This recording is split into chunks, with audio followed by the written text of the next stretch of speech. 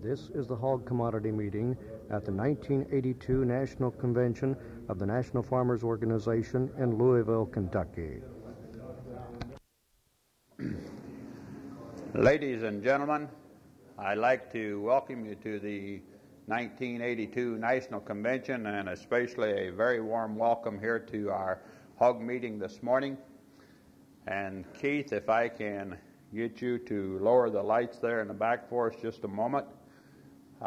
This morning, first off, my name is Merle Sunken, the Director of the Hog Division for the National Farmers.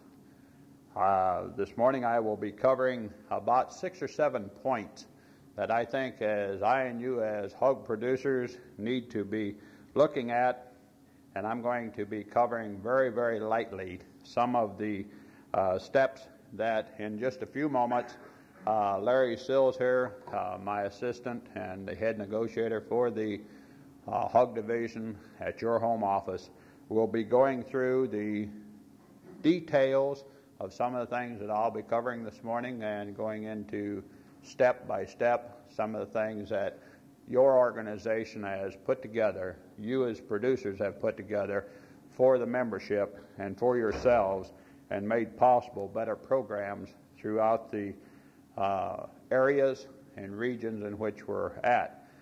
But I think there is one thing that we always have to look at and we never want to get away from, and that is simply the structure of this organization or the structure of the Hog Division. As we look here this morning, and I've said many times, and if you were in the convention last year, you probably heard me go through this very same overlay. It might be a new overlay, but the situation and the people and the producers are the most important people that we have throughout this organization. And it's not for you to never forget that. That overlay is for me. It's for Merle Sunken, where I never forget that you are the most important people that this organization has.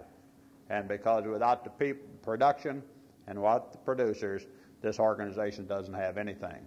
And I just want to make myself and Larry Sills up here this morning well aware of who the most important people are. And the organization, of course, then we have the county meat committees. The county meat committees are, again, some of the most important people that this organization and that I and Larry have as we work together with various programs. Then the next group of people is your collection points and your collection point meat committees, which may be around the collection points. Now that collection point meat committee is not necessarily the meat committee that is in the membership agreement. What we have asked, and for the last couple of 3 years, the collection point meat committee is nothing more than normally the chairman of the meat committees from the counties surrounding that particular collection point, because most collection points have anywhere from 2 to 3 or 4 or 5 different counties coming into that particular collection point. So we have asked for a little bit quicker communications, and let's face it, there are some counties out there that aren't very well structured as far as committees are concerned. So we have asked a collection point meat committee to help us out for faster communications with our programs around the collection points. But normally the collection point committee is nothing more than an arm of your county committees as your membership agreement states. Of course, then, the next group of people, you have your collection point itself and the collection point board. And I hear daily a very, let's just say we have some confusion once in a while between the collection point board of the collection point and the meat committees surrounding that particular collection point.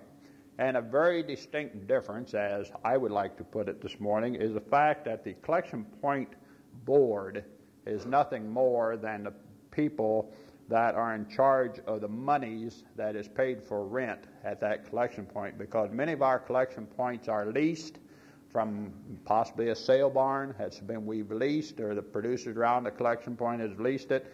Possibly the producers around that collection point has bought the collection point itself, and they have a collection point board to govern the facility itself. So that is a facility board. It's not the meat committees here. Their responsibilities are only the monies that is paid into for rent and the disbursements and the maintenance and care of that collection point. These people here's responsibility is working with that producer to get his volume going through that collection point as your membership agreement states. Down here, of course, is the commissioned people that work at your collection point. You have a custodian, which is a man or a woman that is responsible for the monies that are paid out to the producers up here for the livestock in which come through the collection point, no matter whether it be hogs, cattle, sheep, or whatever it may be. The collection point manager over here is the another commissioned person which takes care of the livestock, the physical livestock itself, and helps put it through to the packer in which it is designed to go to. Down here we have area supervisors in different areas. We have cattle reps, we have feeder reps in the feeder cattle department, we have sheep representatives, we have area supervisors here in all the departments, and also in the hog division we have area representatives. We do call them regional supervisors in the hog division. Down here you have your 4 department heads, director of the hog division, myself, Andy Nutzling is the director of the fat cattle division, Gary Ellis for feeder cattle, and Dick Hammond for the sheep division. Of course, down here then you have your meat department director, which is Walt Hackney, which is a link to all of us people with the total organization, meeting the total structure for the livestock department.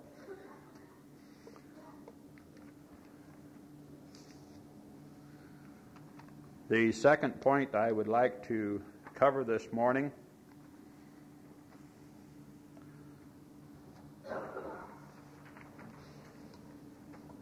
is how did the hog producers,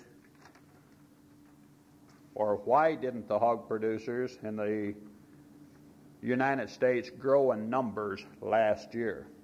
I believe most of you that was at the convention last year, if I recall right, we had approximately maybe 38, 39, $41 hogs a year ago today, somewhere in that category, depending upon what state you were in. If you was out in Portland, Oregon, you probably had like 42 or 3. Ohio probably had 41 or 2. Iowa was probably down to $38 level. Why didn't the numbers grow? Because we all was told, and I probably even made a statement last year, that the hog numbers might grow, so you want to lock your production in on a cost of production plus a reasonable profit on forward sales. Well, ladies and gentlemen, I still think that was the best thing that could have ever happened to this organization, and because we do have the facts and the figures, and Larry Sills here will be going through them here with you later this morning. I think this here describes what happened to the hog numbers in 1982, what happened and why the hog numbers in 1982 didn't grow.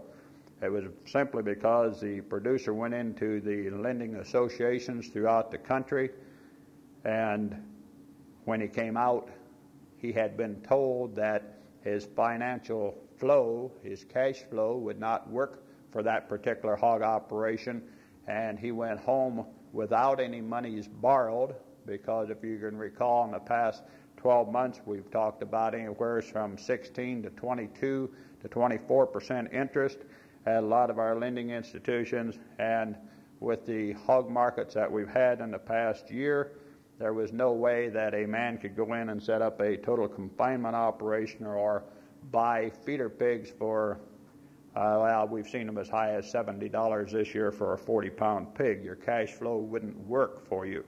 Even though the furrow to finish operation has been working, it has been working all year of 1982, and we will show you the facts and figures here a little later on this morning to back up and to show exactly step by step where this comes from.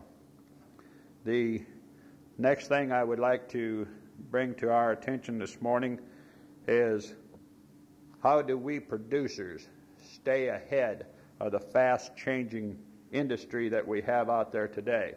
And what I'd like to relate to that is that you and I, as hog producers, just think for just a moment how you produced hogs on your own operations some 10 years ago. Think of the vast amount of things that you have changed as far as your veterinarians and your medicines, your breeding stock. Are you still using the same breeding stock that possibly your father had on that farm? Are you using the same breeding stock that we read in the newspapers a short few years ago? I think if you'll go down to the hog booth, and I don't know how many of you walked past it yesterday or this morning, we took some pictures of just different hogs, and I'm certainly not saying one hog is any better than the other ones, but I think down there, and I gathered those pictures up, and Larry here and myself has put them together throughout the last year, and all those hogs that are on those pictures down there come from the champions. Every hog on that is champions from the Austin Hormel National Barrel Show that Morrell and Company sponsors up in Austin, Minnesota every year. They are a national barrel show, and every hog on that picture is national champions.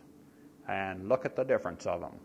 And hopefully we can bring that up to date a little bit more, because we've had several suggestions and comments on it. Look at the difference in the housing that you have had in the past 1 year, or the past 10 years especially, in your housing. You know, I see Mr. Shelp, and I'm going to start picking on him a little bit this morning because he started it when he walked into the meeting this morning. But I've been personally on Bob's farm in the last couple of years, and I know that Bob has really changed his operation, the way he's raising hogs today and the way he was raising hogs some short 4, 5, 6, 7, 8, 10 years ago. So we have did many things.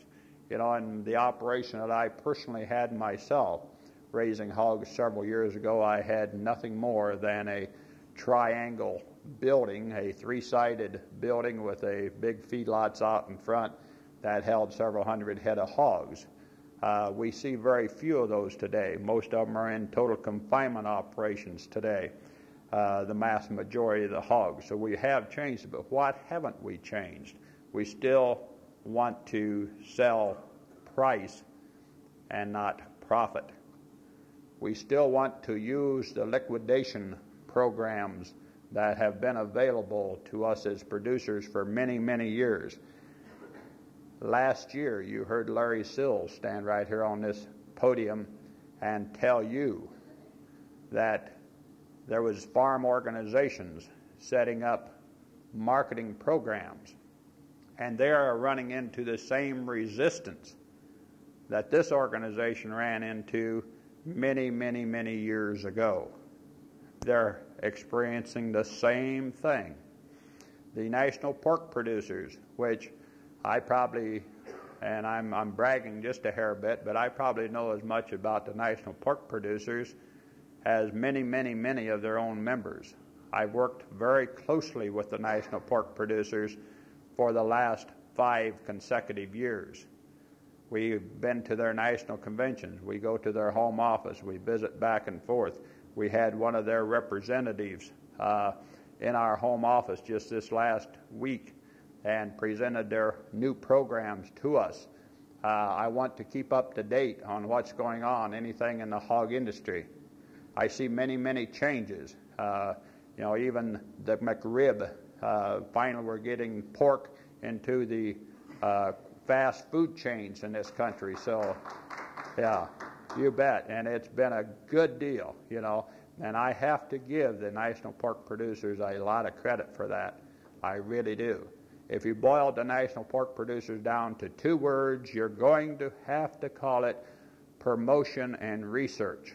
If you were to boil the National Farmers Organization's program down to two words, it's got to be marketing and bargaining. And why should we as pork producers and growers of hogs out here argue about that? There's no argument to it. The National Pork Producers did set up a task force. I was in the very first meeting where that took place. The disheartening thing to me is that committee, that task force today, does not have a marketing program tied to it, and it does not have a representative on it that is for collective bargaining.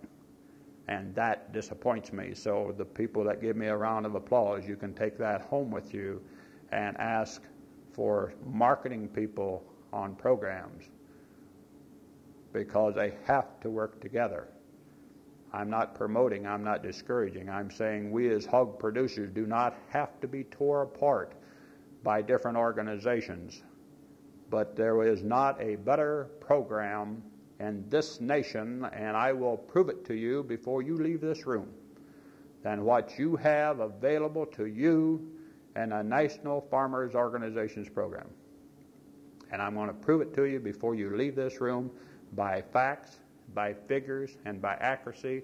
And I want you to challenge Larry Sills and his, not as he's giving his presentation possibly, but when he is through, if you have any comments on any of the facts or any of the figures or any of the remarks that are made from this podium today, I want you to challenge them.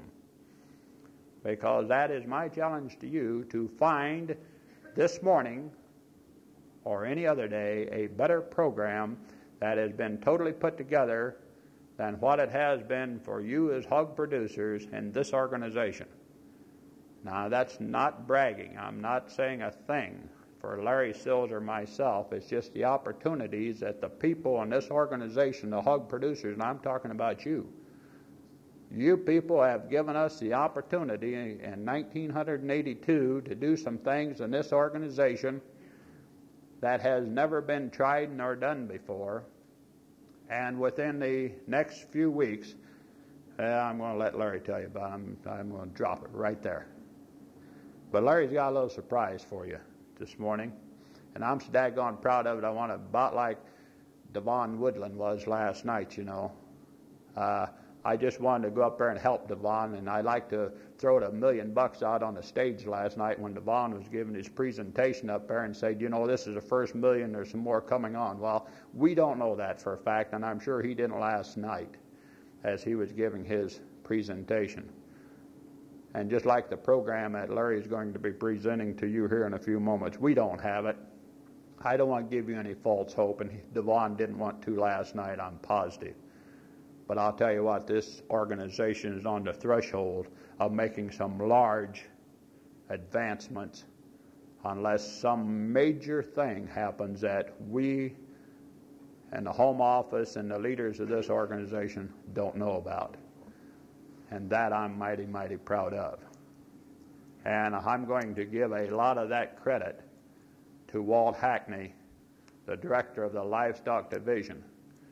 I know he gets a little bit rough once in a while and so on and so forth, but I also know that he forces myself and he forces Larry Sills through me to do the best job available. But our jobs cannot be done without your production and without your help.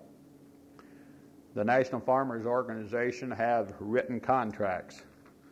Let me show you two examples that I brought with me this morning, and I'm going to have to read them and explain them just a moment because you won't be able to understand them because I did not bring the entire contracts with me. I have two examples here with me this morning, and one of them was with a packing company that was written, a contract that was written in this organization in 1975. That is the pricing formulation that was written in 1975 on a supply contract. The base price shall be the top of the bulk range 1 to 3 mid-station quote in interior Iowa as quoted by the USDA at 10:45 a.m. plus 80 cents per hundredweight delivered to the respective plants.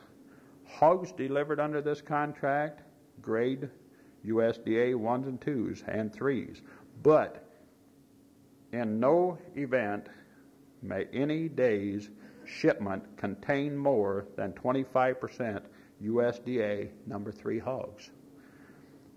In 1982, now what I want you to remember out of this, ladies and gentlemen, is we had the practical top of a market plus 80 cents per hundredweight delivered to that plant.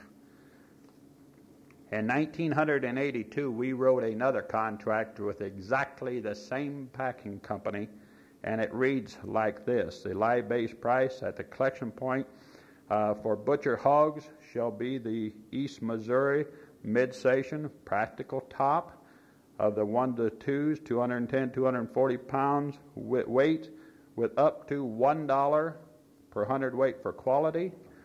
Packer to pay NFO Incorporated, Corning, Iowa, 40 cents per hundredweight for services rendered, i.e. trucking, arrangements, and scheduling. Freight from the NFO collection points shall be paid by the packing plant. We use the same top market, plus we put $1 on it for quality, plus we put 40 cents on it for services, plus we made the packer pay the entire amount of trucking. And are you running more hogs in your collection point today than what you did in 1975? I don't want you to shout out that answer. I want you to think about it. That's what your negotiators, that's what Larry Sills is doing for you as hog producers. And if you want to challenge any of the things that's being presented to you this morning, I welcome them. Because I hear time and time and time again that you people at the home office are sitting on your cans and not negotiating for hogs. I'm not saying that I'm protecting Larry. I'm only saying the programs that have been set up and available for you as hog producers. And I've not even touched on the good ones that he's going to use here in just a few moments. I want to show you now why that some of these things have come about this year. You know, last year I stood at the convention and I told you that we put a block of hogs together on the eastern part of Iowa that started a new era. Well, you heard Walt Hackney say in his presentation yesterday afternoon that there's no new era out here. You people thought of it 26 years ago. We are now implementing the things that have been talked about in this organization for many years. And that is blocking hogs together, contracting them, delivering them, you know. These are some of the things we're talking about. Let me show you an example here. We drew a picture of the state of Iowa, and I hope it looks like Iowa. Those are 4 collection points over on the eastern part of Iowa where this new program that's 26 years old started out. That is 4 collection points. This is Farley, Greeley, Amber, and Cascade collection points. What did we do? Well, we kind of blocked the state up a little bit, didn't we? So we cut it in 4 pieces representing a block. And when you're in other meetings today, this could be, you know, a geographical block of a state. It could be your hog houses. But what I'm representing here is a block of production.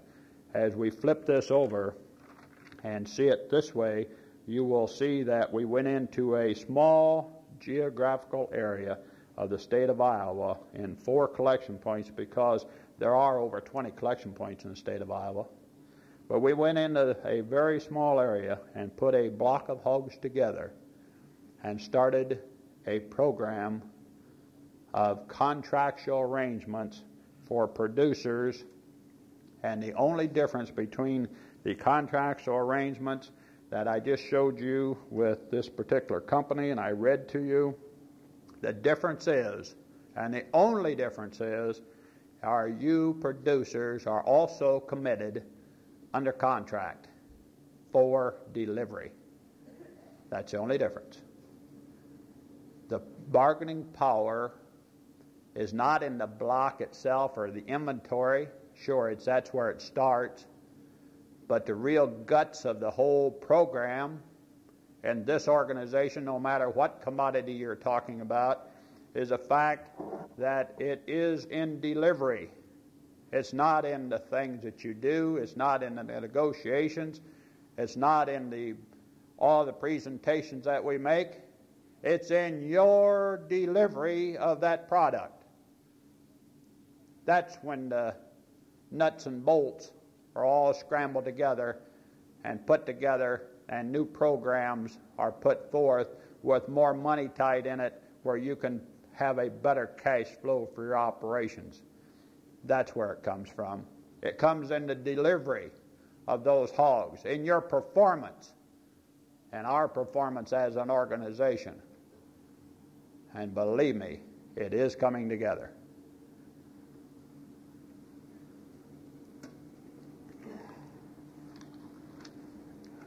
There's 2 meetings I would like to have you to attend, if none other. And of course, I'm a little bit partial, as you might have detected. And I'm mighty, mighty proud of this organization. Carol Olive, Dan Groff, and Roger Slottick is holding a collection point meeting just out of this back doors and to your left, to your left as you walk out the door, then room 218 and 219. I'd like for you to attend if at all possible.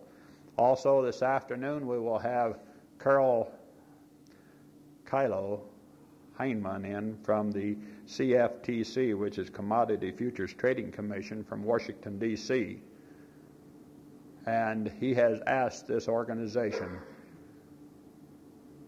to be a part of his sounding board, and he is on the board, the 5-man board of the Commodity Futures Trading Commission. And he wants this organization because we do have, and he probably won't say it to you because he cannot, but I want you people to know that you have the finest forward contracting program for producers that's recognized in the United States. I want you to know that. Heinholt Commodities have been recognized for the best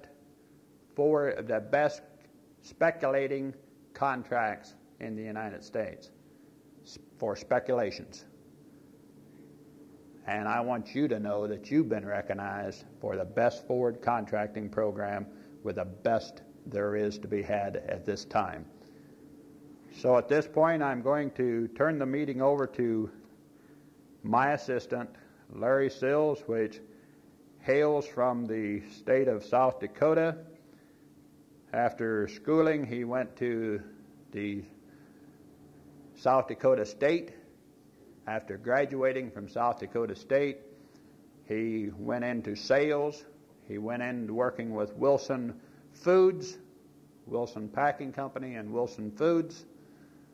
After spending some time with them, he came with the National Farmers Organization as a regional supervisor for the state of South Dakota in livestock and cattle and hogs.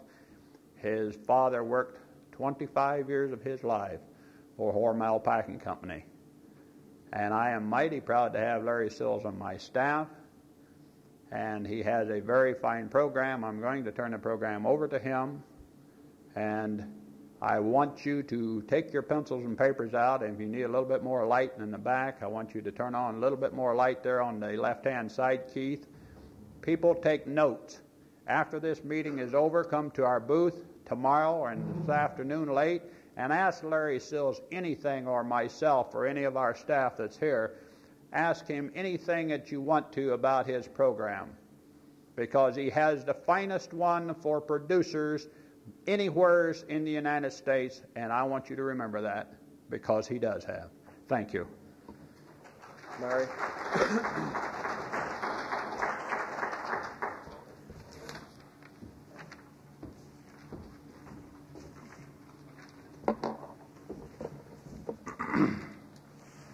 Thank you, Merle.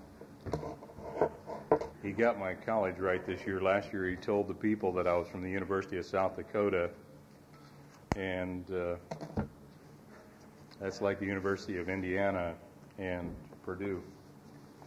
You don't get those things goofed up in the state of South Dakota. I'm very happy to be here. This is my second convention with the National Farmers Organization.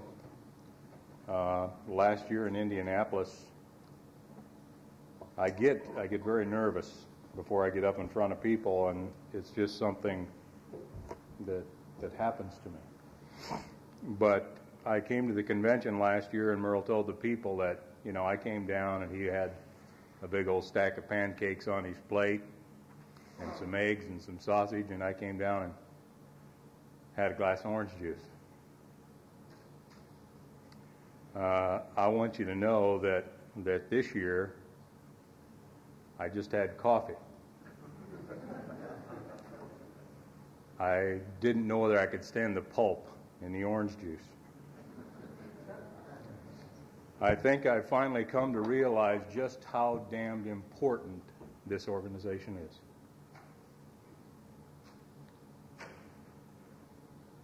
There comes a flash on the news wire through the Home Office, and it says food is still cheap. One of the very few things that since 1976 that has not kept pace with inflation. Now, I don't know whether someone in Washington wants a gold star, but I will guarantee you it will not come from us.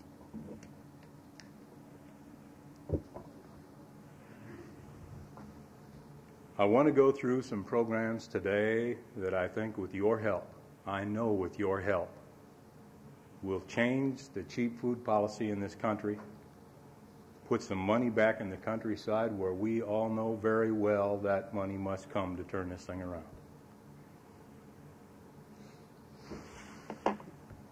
Merle has talked briefly about block contracting.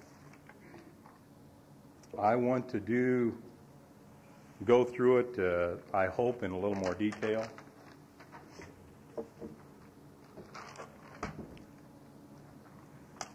And first of all, I'm going to go to that state of Iowa that Merle talked about.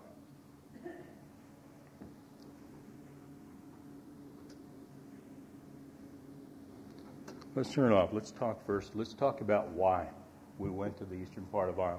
It's very, very important. Number one, late in the fall of 1981, there was a situation that happened in eastern Iowa where we lost 3 major pork processing plants. We lost Oscar Mayer in Davenport, Iowa.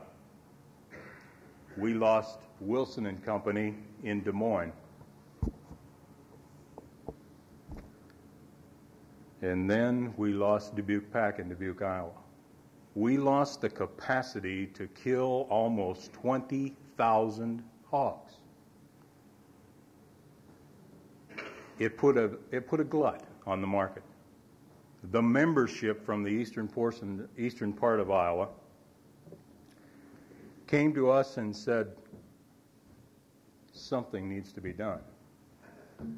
We think we can do, and Merle has told you what this organization talked about 26 years ago. Let's put them together on a block, committed totally, without question, that they will be delivered and bargained for. That was done. The problem was that there had been such a glut created in the eastern part of Iowa that not very doggone many people were interested. How many? 1.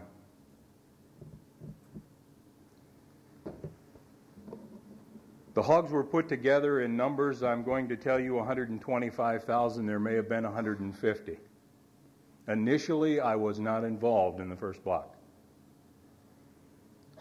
But the block was put together. It was negotiated for. There was one interested party. The bid was taken back to the participants of the block. And I say that because not all of the people that participated were members at that time. It was ratified and brought back, and the first block was on the move. And it took 7 days for something to happen that we thought would happen. Before the block was put together, we had an eastern and a western market, which had never happened before. And the prices may not be perfect, but the western part of Iowa compared to the eastern part of Iowa was a difference of $0.50. 7 days, and they were the same, and it has not changed back. With less than 150,000 head of hogs in a particular area, we created a vacuum. They were no longer available for someone to come and purchase. It is exactly what collective bargaining is supposed to do.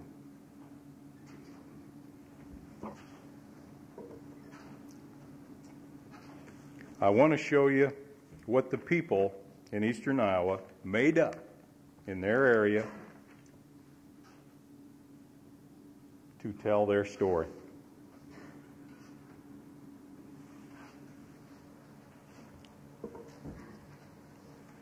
Negotiations for the contract brought the people an additional 50 cents over the previous market that they'd sold on.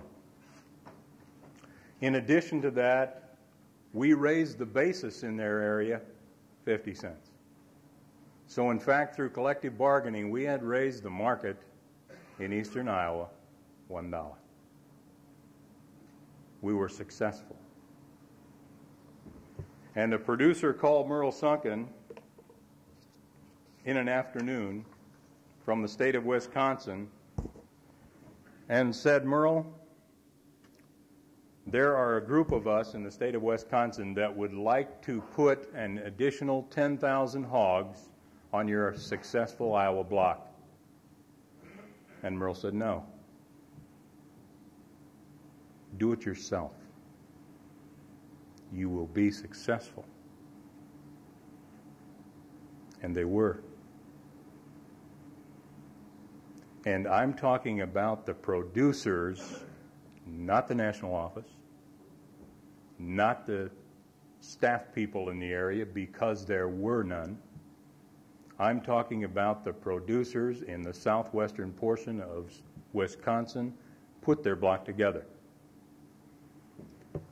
Prior to the block in Wisconsin, Wisconsin ran about $0.50 behind the Iowa market, because in fact there was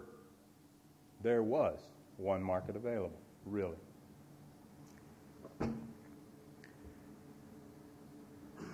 The block was put together. It was negotiated for, and yes, there was more interest. The first block was successful.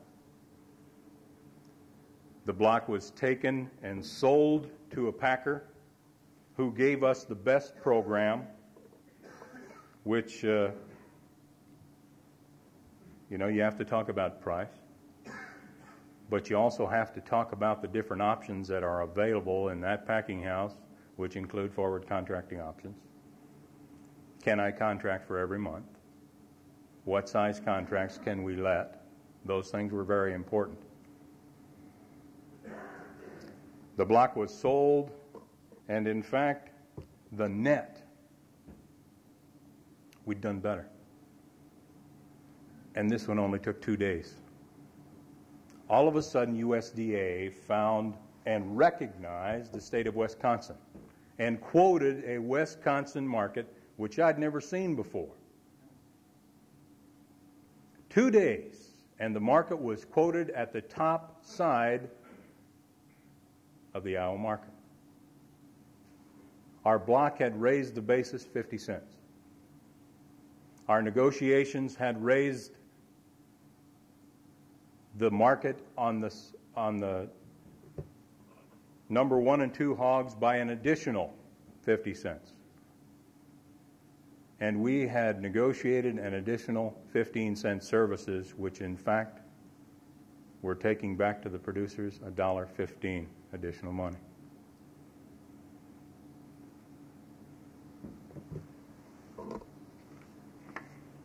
It was successful, and it was successful because the people in Wisconsin wanted it to be successful. Now, what happens in an area when a block is put together? It's functional. Do you think the rest of the buyers in the area are going to sit back and let your price go by them and be half a dollar over them? No, they're not gonna. You know they're not going to, because collective bargaining does work. And they must come up and raise their price and become competitive, or they will die. And they do. And a very prime example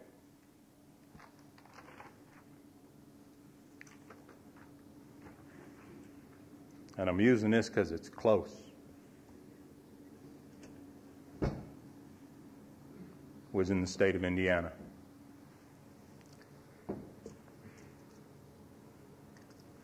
There are many outlets for hogs down here, and I don't know whether I can put them all, and I'm going to, don't worry about the location, but there are many.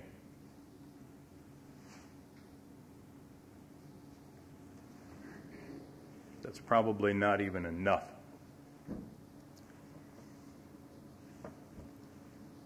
The block was put together down here around Ireland, Indiana, and they put together some 100,000 hogs, and they raised the market through collective bargaining. And these people out here that are procuring the hogs for other facets of our industry had to raise their market too. We all knew it would happen. That's exactly what we wanted to happen. But when you do that, farmers seem to have very, very short memories, and farmers are not the only people. They forget what it once was, and they know only what it is today. Merle showed you a part of what a negotiated contract was for in 1975. He showed you a contract and told you I was responsible. I was part responsible, along with Merle Sunken. We've changed a lot. A lot of good things happen. We all tend to forget. We let it go by. We take it for granted, the things we have. And I am not telling you that we don't need more and better things, because I know we do.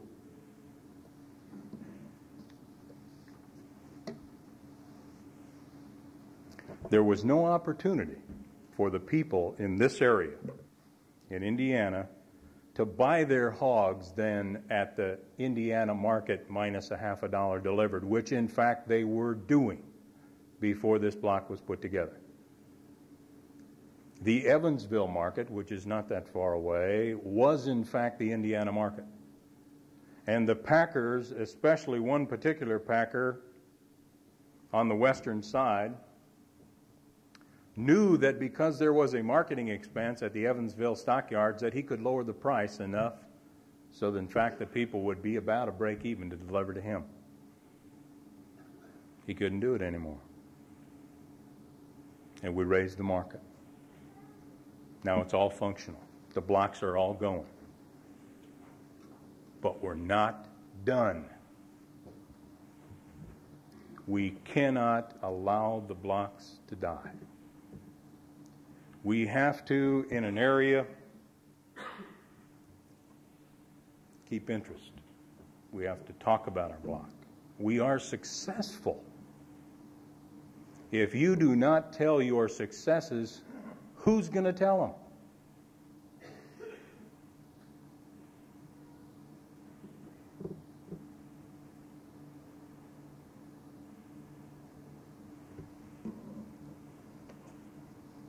Remember that lots of people have short memories. They forget